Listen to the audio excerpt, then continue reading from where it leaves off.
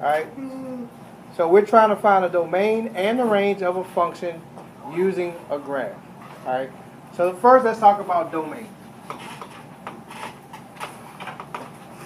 Domain, in short, is, well, we talked about a couple of names that domain can be called.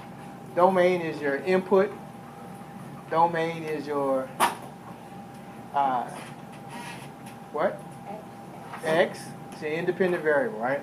So domain is X. In a nutshell, what this does, what I'm going to be doing with domain, in order to determine the domain, I'm going to look at my graph and I'm going to see how my graph functions on the x-axis. Where it stops, where it continues. If it stops, right, I'm going to use interval notation, right, and I'm going to show you where it stops and where it continues looking at my particular graph. For instance, let's say this is my graph. And we're going to say this is -3. Alright? Now I'm only looking at domain right now. And let's say at -3, I have an open circle that goes that way. Correct? Everybody see that? Alright. So my domain, I want to identify my domain. My domain of this function would be, where does it actually start? -3. But is -3 included? No, it is not. Why do I know that -3 is not included? Because the circle is open, right? So if I wrote this in interval notation, my domain would equal -3 to what? Positive infinity. Right? Pretty simple, right? Right? What would I do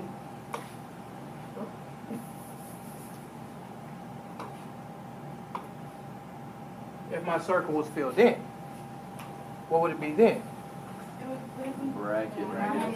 It would be the bracket -3 to positive infinity. Now that's my domain. Alright? So if domain, I said we're going to find the domain of each function. So I'm going to look at x, how it runs along the x-axis to determine what my domain is of any function if I'm looking at the graph. So if domain is x, what is range? What am I looking at then? I'm looking at how that graph functions on the y-axis, right? What is my highest value and my lowest value of my range, right? Range is also another way of saying which variable. The y, or your dependent variable, right? And also f of x. We'll see that later on, okay, for my range. So let's say, for instance, this particular graph right here was at 1, and this was at 2. This is 3. So it's right on 2. What would my range be? It would be 2. All right, does it go anywhere else? No. So how would I write that as an interval notation? Would you write it first? It doesn't go to infinity. Oh, no. Where does it go to? Just 2, right? So it's just 2? It would just be 2.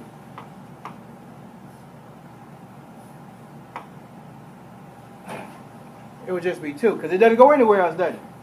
It stops at 2. It doesn't go anywhere else. So now we're going to look at a few as we put a graph up.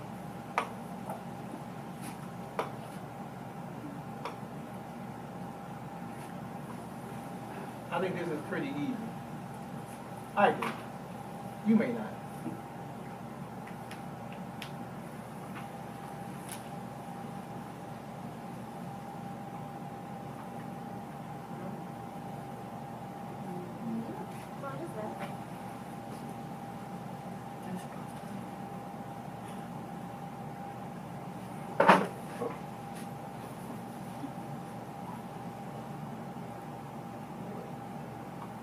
It does that. Alright. So what would my domain be? So let's look at it. Where am I starting? I'm going to start, I'm always looking at x. Right? And from x, I'm going from left to right if all possible. So this is -1, -2, 3, 4, 5, 6, 7, 8. So how would I write my domain? -8, parentheses, -8, Positive. Why would it be positive infinity? Because it's going to the positive side. Yeah, but that just is going to the positive side. What do I see there that tells me that it's infinity? It doesn't stop. It doesn't stop, right? No matter, even if it's sloping down, it's going to continue to go, right? So on the x-axis, it's still going to increase value. This increases it slowly, but it's still going to increase value. All right, so that's my domain. So let's go with my range.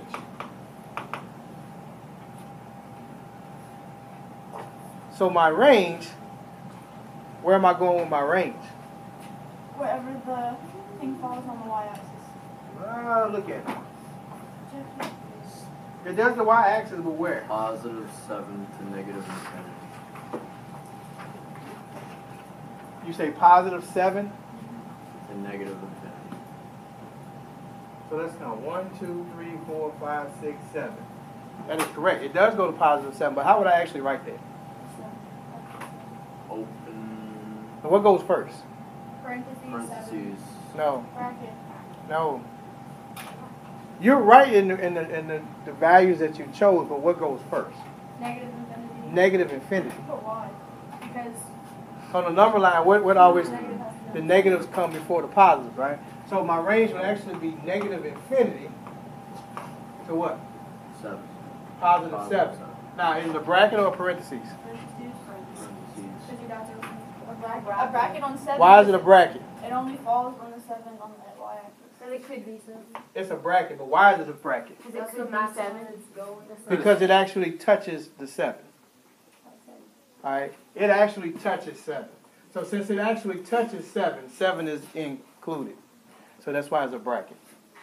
Right? So on the y-axis, if I'm looking at the y-axis, the highest point is positive 7 that it actually touches, right? And it keeps, and you go down. This is going to continue to go downward, so therefore, even though it goes down slowly, it still goes down, so it still goes to negative infinity. You need to go? You need me? You had your hand up. Yeah. Oh, I was going to ask you a question, but I'm waiting till you finish. Okay. So does everybody see that? You got an understanding of that, how it works? A little bit? All right. So let's look at another.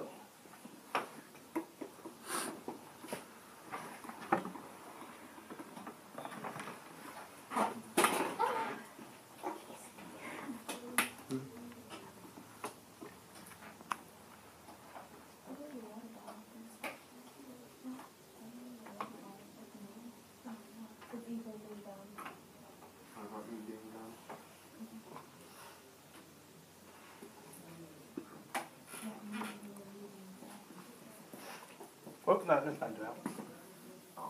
Confusion. Let's not confuse you. Let's confuse you later. Honey, did you have to sneeze that abruptly? All right. Let's look at this one. What's my domain? Like negative 8. 1, 2, 3, 4, 5, 6, 7, 8. Negative 8. Is it parentheses or bracket? Parentheses. Parentheses. I know you can't see it, but it's negative 8 to what? Positive infinity. Positive infinity. So that's my domain. What's my range? Undefined. No, it's not. 1. 1 to positive infinity. It is 1 to positive infinity. How do you know that? Because you start with the lowest value. So the lowest value is 1. And it works up. And it works its way up. So is it a positive 1? I mean, it's a positive, say it was a positive 1. Is it bracket or parentheses? Is bracket because it's touching the 1. No, Oh, it's wait, open. no, It's no. parentheses. Parentheses because it's open. Parentheses, 1, positive infinity. Alright? So, I'm going to give you a couple we're going to try.